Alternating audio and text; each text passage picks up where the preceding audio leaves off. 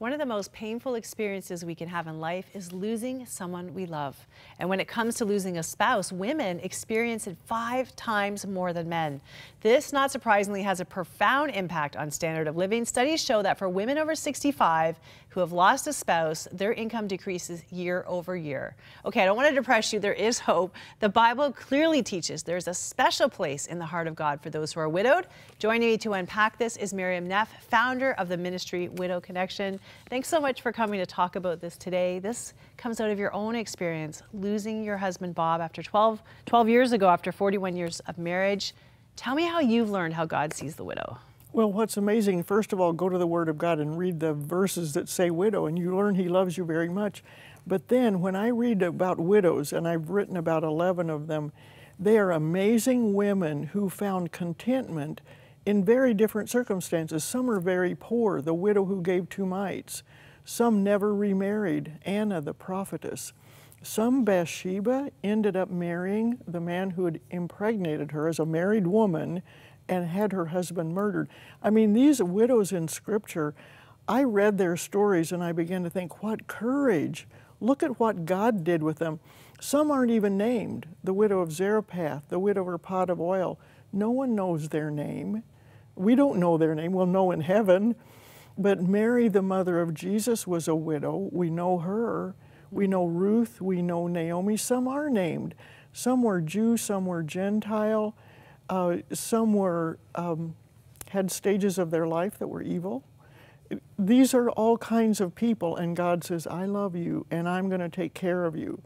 And for Miriam, it's like, I want to be like them. I want to be like Mary, the mother of Jesus, to have courage to just keep loving my son. Now, of course, she was unique, but still, I can desire that, or I can want to be like Ruth and just give up anything for God. So you've studied these 11 women in your book, Not Alone, which is a phenomenal book, by the way, kind of fictionalizing these stories from the Bible to kind of make it real. Maybe people who have a hard time reading the Bible or haven't read the Bible can read about these widows. And you can find this at Amazon, right? Not Alone, Amazon.com, or on your website, widowconnection.com. But I'm thinking about these stories like the widow with the pot of oil. You said she's not named. You know, but there's an incredible story here where she doesn't have any food. She thinks she's going to basically die from famine. And the prophet says to her, give me the last of what you have. Like, that's just crazy. Well, you're going to die anyway, I guess, you know, give it to the prophet. But crazy, messy things happen today, too. But I look at her, and first of all, the reason she was poor might have been that she might have been married to Obadiah, who was a prophet, who saved 100 other prophets and fed them himself. But then he died and he owed a lot of debt. Now, we don't know it was Obadiah, but we know it was a prophet. And she's left with 2 sons and nothing. And this debt is hers now. And the people that her husband owed money to came, and I'm sure they were looking at her sons like, that kid can work. I can get money from him, or I can make him a slave. And that happens today with widows in developing countries. And this woman, when Elijah says, okay, make me some food, you know, you're going to be okay, but you have to trust me. When she had to believe that person, and he said, go get your pot, go have your neighbors give you pots and keep pouring from that pot. The neighbor might say, why give her a pot? She's poor, she'll steal it, she'll sell it. They had to trust her and her integrity. And then we know that he said, go behind closed doors with your sons and keep pouring from that pot of oil. And they ate through the whole time of famine. Literally. So this is a miracle. She had almost no oil, and it kept filling pot after pot after pot. Right. And now think of giving the pot back to that neighbor. So you're the neighbor that loaned her the pot. Every day she's got to use that pot. She says, God did a miracle with this. So in other words, it was a way to get the word out. God loves that poor woman. You think someone's going to take her sons? You think she's going to be the destitute person alone? Watch God work. I mean, look at I read those stories and I think, I want to be like that. You know, I want to be that courageous. And it inspires me when I'm doing something really hard, and some of the things I do are hard, and it's like, okay, if she could do that, I can do this. It's good to remember that. You know, I always say, you don't get a miracle till you need a miracle. So great stories like that don't happen till you are almost running out of food. Like, you know what I mean? That's when those crazy awesome stories happen. Oh, and we had a flat tire in Kosovo in an old car. And I went to my first project. There was no one there to meet me, and I didn't take enough bottled water to the village, and I'm sleeping in a hut, and I'm thinking, Lord, this is a big mistake. It's like, no, Miriam, watch these women learn. And that was a successful project because God kept coming through, not because Miriam was so cool and did everything right the first time. I made every mistake in the book. And I think my guardian angel has tattered wings. They're gray, falling out, and he's saying, And he's God, give me exhausted. a new assignment here. This is, this one's a little loopy over. No, I just believe God. I watch what God did with these women. I want him to do that with me. And every story that you read in this book and in the Bible, you can extrapolate that to say, God, if he did it for her, he'll do it for me. This is the kind of husband you are to the widow. The Bible says that he is a husband to them. I love this quote by you, and I want you to explain it. You said, we can be conformed by our past, restricted by our loss, or we can be transformed and changed. We can be shackled or crushed by our past, or remade, remixed, and renewed. Tell me about what you've learned from all of these stories of widows in your own experience, and what does that mean?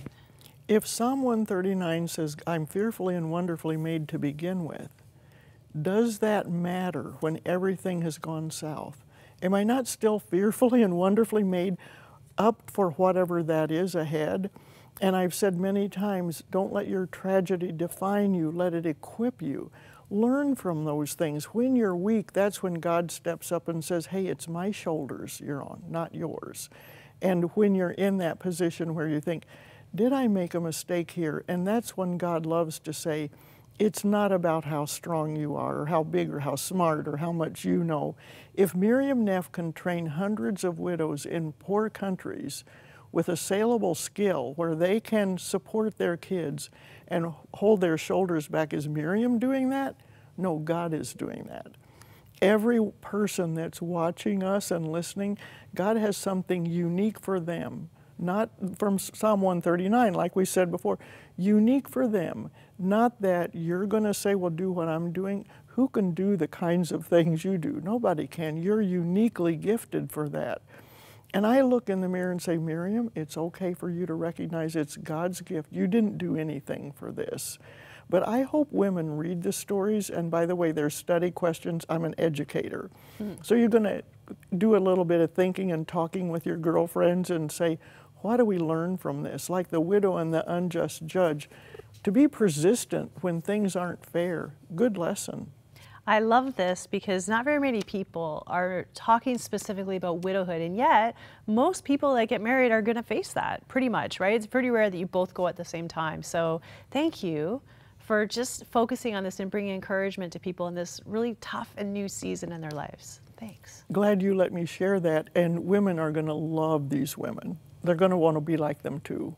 Well, there's so much more to unpack here. Make sure if you want to get a copy of this book, Not Alone with Miriam Neff, you go to Amazon.com. And also, I hope that you're encouraged today, whatever season you're in, if you feel like you're alone, if you feel like you're forgotten, if you feel like no one understands, let me tell you, God gets it.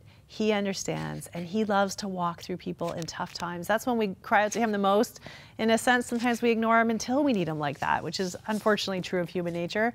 If you are in that season and you just want someone to encourage you and pray with you, I just want to encourage you to call our prayer lines. That's what we're here for, and we'd love to pray with you in this season of your life. That number, 1-866-273-4444. We'll be right back.